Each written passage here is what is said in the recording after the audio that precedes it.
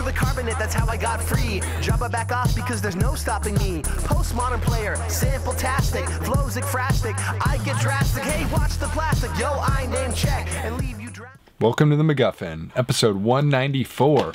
I'm Spencer. I'm Greg. Today we're going to give you our DVD rundown for the week. DVD roll? What is the yeehaw? Roundup. Roundup, that's right. Yeah. You're right. We're going to give you our DVD rundown for the week of October 9th. Starring The Rock and Sean William Scott.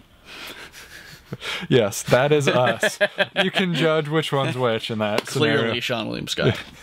Look at the beefcake over here. Gun show.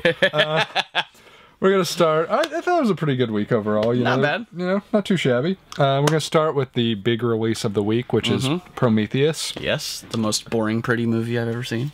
Wow. There hasn't been one more than that? I feel like there's got to be one. I just felt like throwing out a burn first thing. It's not the most boring, pretty movie I've ever seen. However, it is probably my least favorite Alien movie. Right below the second Alien vs. Predator. Below the second? Wow. AVP, AVP2, Prometheus. Ouch. Greg is not feeling generous today. I did not like that movie. I definitely did not hate it that much, but yeah, it was not as good as Alien, I'll say that for sure. Yeah. But it's got a very comprehensive release going on. They got the Blu-ray 3D, Blu-ray, DVD, digital copy all in one package. Yes. Wanted to note, not sure what exactly this means, but in the notes for the release, they list it as the theatrical cut of the film. So I don't know if that means that there's a director's cut. Well, I think what happened is soon after it came in theaters, they announced that there was going to be a director's cut, but then when the actual first release date and details started rolling out, it was clearly announced that this was not that cut. So even though they promised a director's cut, this is not it. So yeah, it's unclear what, if anything, that will be, but as of now, this is the theatrical cut. In terms of features, it's got, commentary by Ridley Scott, commentary including Damon Lindelof from Lost, who's one of the writers. It's got screenplay, I believe. One of them, yeah. It's got deleted and alternate scenes, including an alternate opening ending. Yes. Could be interesting. Not sure if those are complete, because I've seen some like pre-visualizations and stuff on the internet, so I'm not sure if they're actually complete or if it's some rough cut or something based upon that. It'd be interesting to see. There's a featurette called The Furious Gods, which is about the making of Prometheus, which I'd be very interested, depending on how much Ridley Scott. As well. Yeah. And there is also a whole bunch of like production information in the Wayland Corp archives, which include pre-visualizations, screen tests, and stuff like that. Yes. A whole bunch of other stuff in addition to that, but it's a pretty solid edition. Again, I don't know, with director's cuts versus theatrical cuts, sometimes they're better, sometimes they're worse. Yes. Hard to say which one this will be at this point. Yes, especially with Ridley Scott, his original cuts are oftentimes not studio friendly and thus get changed, and so the one thing I will say is that a lot of the early ones like Blade Runner and stuff were before he was necessarily Ridley Scott, so at this point you think he'd be kind of like Christopher Nolan and be able to do what he wants. Yes, and like with Legend, another notorious one, that one was almost entirely just based on soundtrack changes, not actually very many scene changes, or very, very few. So we'll see if there even is one. It's all speculation at this point, and there's no concrete evidence. Yeah, I hope that when it comes out, maybe there is, around the time it comes out, maybe an announced director's cut, or it would be a good tie-in to be like, stay tuned for the director's cut, or at least maybe put an ad for it. I think that would undercut their business. So that's true. Maybe probably not. Maybe if they put it in the DVD. That would be the biggest dick move ever. If Who put it out? What company does it say? 20th Century Fox. They'd do that. They'd totally. They'd be like, by the way, you just bought this, but there's a better edition coming out in 3 months. Sucker. Hopefully the digital copy is actually digital, because I heard someone, I don't remember what I was looking at, a DVD the other day, that the DVD digital copy required the disc to be played. That would be shitty. Eliminates the whole point of it. That'd be shitty. Moving right along, next up we have a musical that came out this summer, Rock of Ages. Any way you want it, that's the way you'll get it, Greg, because they have the Blu-ray, DVD, and ultraviolet copy all together in one package. Well, that doesn't sound like any way I want it. What if I only wanted one of those? It sounds like I can only get them all together. So you lied to me, Spencer. You and the 80s lied to me. I think there actually are other options, Okay. but that's the only one I subscribe to. Like, So I can't get it any way I want as far as you're concerned. Maybe as far as the distribution company is exactly. concerned. Yeah. Okay. Yeah, fair I'm enough. a fascist. I'm okay with you being the fascist. Yeah. That's as long as we can make the clear distinction that it's you and not Warner Brothers that's being the fascist in this instance. Maybe next time the tables will be switched. You know, this is one of those films that sort of split audiences. A lot of people really like the film because they love the music of the time, you know, the 80s. Or they like the stage performance. Yeah, which is who the director of it is the one who created the original stage performance. I love when that happens. It's usually the best adaptations. Sure. And so if you like the, 80s music of Rock of Ages, haven't seen it yet, this is probably a film up your alley. For me, not so much. I don't subscribe to musicals. I like musicals, but I hate 80s music, so it's kind of like mixed bag for you. It's got an extended cut of the film on the Blu-ray of it. Just note that. In addition, it's got Rock of Ages, Legends of the Sunset Strip. Rock of Ages! Sounds pretty awesome to me, and it has a lot of featurettes about defining a decade because, it's set in the 80s. So you got it's quite a period.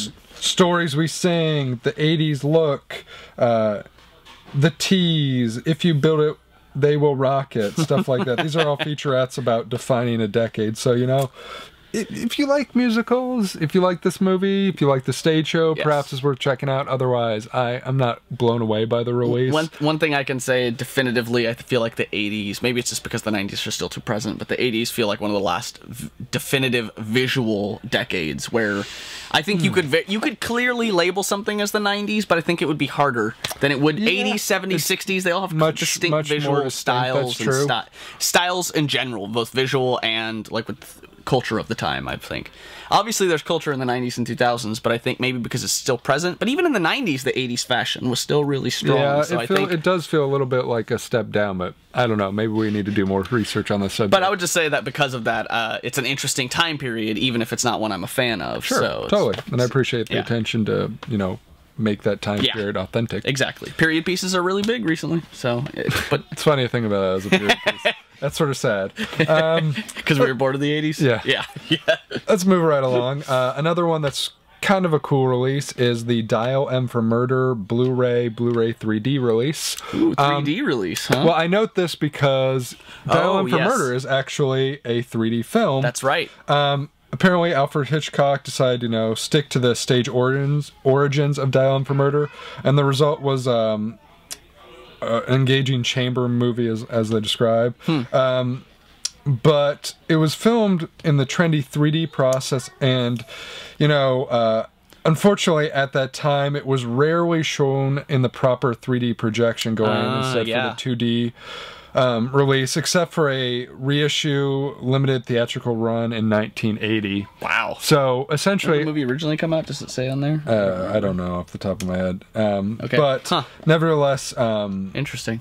It really hasn't been appreciated for the 3D film that it is, and so I'm very curious to check it out now that it's come out. I mean, granted, I don't know how many people have Blu-ray 3D players or set up even to play it if they do have them. Yeah. But what we can hope is that because there's so many more 3D theaters, that maybe some like smaller run theaters that have the technology might re-show it. That'd be pretty cool. Like a Wednesday movie night thing. See Dial M for Murder for $4. Or best case scenario, they post-convert A Perfect Murder and re-release that theatrically, because that is a remake of this movie. Oh. Just throwing that little bit of tidbit out blowing minds like scanners. He's just exploding brains over here. So that's cool. I think because it has both the 3D and the 2D cuts of the movie on one Blu-ray disc, the featurettes are pretty brief. You have Hitchcock and Dial M, and a 3D A Brief History included. So interesting. Kind of light, but not kind of interesting to see that we're at the point where we have the home consumer technology, even if it's not super popular, for things like that to actually have home versions, or to make a return when they've been forgotten in the past. So that's pretty cool. Yeah. The final one. Big fans of film history here. Yes, we are. The final one we're going to talk about, though, is one that is personal to me on a lot of levels. Not just because it's awesome and it was released in my birth year, but because it is E.T. the Extra-Terrestrial. Yes. All sorts of goodness included in this. I hope this has guns, not walkie-talkies. It does, yes. Spielberg has admitted that that was a mistake, and he's gone back and corrected. Unlike his good friend Lucas, who never admits a mistake and simply makes two more for everyone. Exactly. He makes. Yeah. This is just titled the Anniversary Edition instead of like labeling it 30th Anniversary, which it through is. Universal, of course. Yeah. So they've got to pimp everything that they can this year. Yeah. But this includes a digitally remastered, high-resolution, 35mm cut of the film to make the most from your HD TVs. It has the ET journals featuring behind-the-scenes footage from the filming of the movie. It's got Steven Spielberg and E.T. with the Spielberg reflecting on the film and his experiences working with the children, as well as his overall and current perspective on E.T. It's got a look back, a special insider's look inside the making of E.T., featuring interviews with Spielberg, the cast, and others intimately involved with the film. And one of the most interesting to me, E.T. reunion. The cast and filmmakers reunite to discuss their thoughts on the impact of the film, which is pretty cool because think about, like, Henry Thomas was a child. I think Dee Wallace was one of the highest billed people, if not the highest billed actor. Yeah, probably, because Drew Barrymore was nothing. Obviously, she was incredibly childlike as well. I think it was like her first film. Yeah, and so I bet hidden in there somewhere is Henry Thomas's screen test, somewhere in one of those featurettes. Maybe that'd be pretty awesome. Because I've seen it. It's a really interesting. But you know, it's. I mean, I love the movie. I'm definitely looking forward to seeing, you know, going back to the original E.T. Yes. And reunions, man. It's crazy that we're getting the Princess Bride reunion just happened. Seriously. We're getting to that age, Spencer, finally, where our childhood movies are going to have like 20, 25 year cast They've been doing reunions. the Goonie ones for a while now, so that's not That's really. because Astoria is awesome, so Yeah, people will and understand. the Goonies are good enough for me. Needless to say, I love E.T.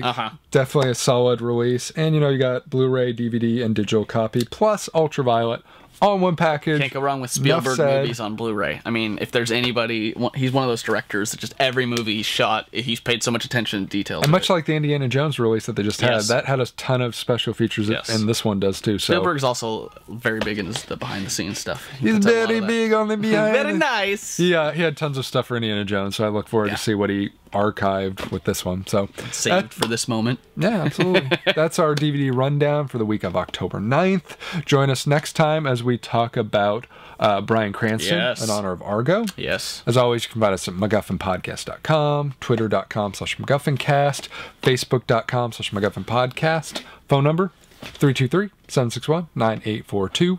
We're on iTunes, Miro, Roku, Blip. Check in, get glue. Always good. And we will see you next time. T-1000 can't stop me. I'm on fire tonight. Magneto can't stop me. I'm on fire tonight. Even Zod can't stop me. I'm on fire tonight. It's tight, don't even try to bite the side style. Mr. Spock can't stop me. I'm on fire tonight. The Wrath of Khan can't stop me. I'm on fire tonight. The Borg can't stop me. I'm on fire tonight. Because I've got space game and it feels alright.